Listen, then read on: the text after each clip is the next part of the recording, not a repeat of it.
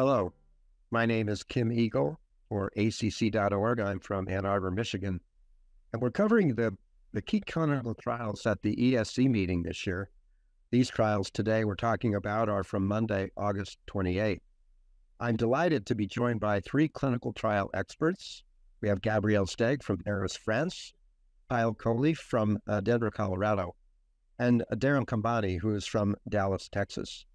We're going to talk today about three trials of different topics, but very important, we think. The first one is called ARAMIS. Gabriel, tell us about this trial.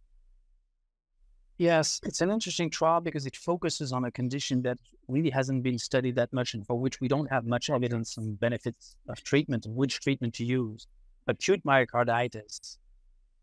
What the authors posited was that interfering with the interleukin-1 beta pathway using anakinra might improve the outcomes of these patients. So they did a randomized trial where patients received anakinra or placebo. The primary efficacy endpoint was a measure of the number of days alive free of any myocarditis complication defined as heart failure requiring admission, chest pain requiring medication, decrease in LVEF below 50% of ventricular arrhythmia. What they found is, unfortunately, there is no clear reduction in these primary outcomes. So no clear benefit of anakinra compared to placebo in acute myocarditis. The treatment was well tolerated, but that being said, the trial was relatively small, and numerically there were far fewer events in the treatment arm than in the placebo arm, suggesting that maybe a larger trial could show benefit, or maybe a better selection of patients might be able to find a subgroup that has benefit. So I don't think we have the final word on this, but we should compliment the investigators on conducting these difficult trials. Kyle, what do you think? You know, myocarditis is one of the most challenging conditions to treat as a cardiologist, just because, as Gabriel said, there's so little that we understand about the disease process.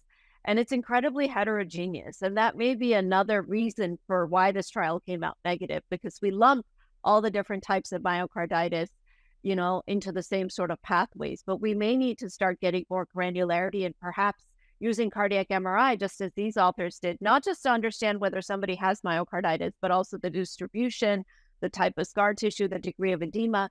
That may help us in the future try to start personalizing some of these treatments. But I agree with Gabriel that anti-inflammatories, I think it physiologically makes sense for myocarditis, and trying to understand which anti-inflammatory, the timing of it, and also the dose of it in which patient populations is where I hope that research continues to go.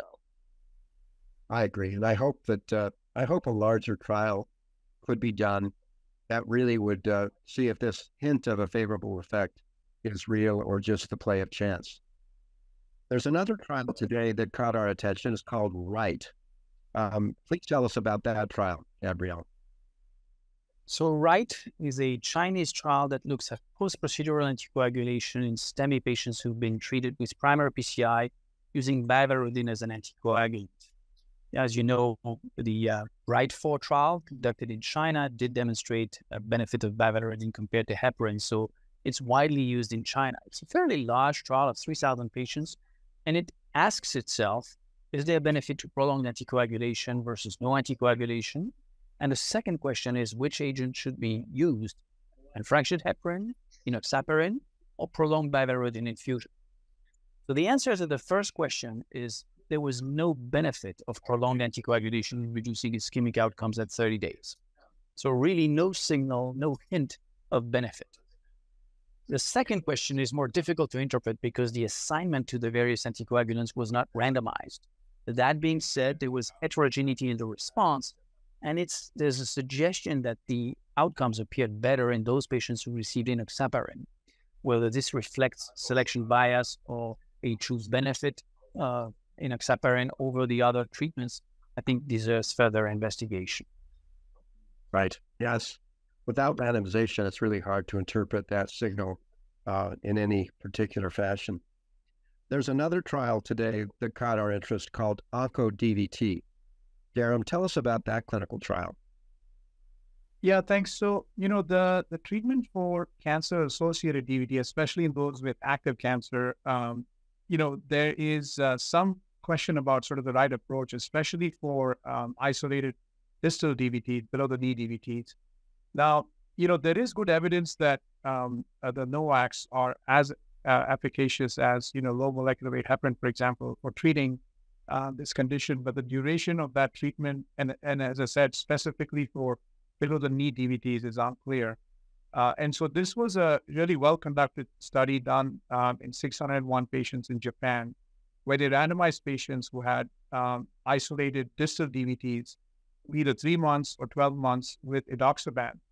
Now, they used 60 milligrams a day, which is the treatment dose of edoxaban, and it was dose reduced based on either body weight or kidney function, actually in the majority of patients, 75% down to 30 milligrams a day. The primary endpoint of this study at 12 months was either symptomatic recurrent venous thromboembolic disease or VTE-related death. And this was overwhelmingly positive in favor of 12-month duration of edoxaban, an 87% reduction over this duration.